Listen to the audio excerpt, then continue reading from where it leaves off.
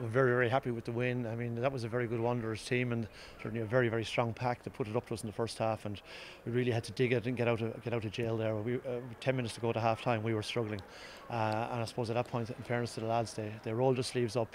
They showed a lot of spirit and played some great rugby in the second half. And I think we deserved a win at the end. We were obviously very disappointed to get relegated on the last day last year. From our end, I mean, there is a huge ambition within the club to climb the league tables and to get somewhere closer to Divisions 1, you know. It's a new team, a new challenge, and I suppose they're just setting up on the journey now, and luckily enough we've started with the right result.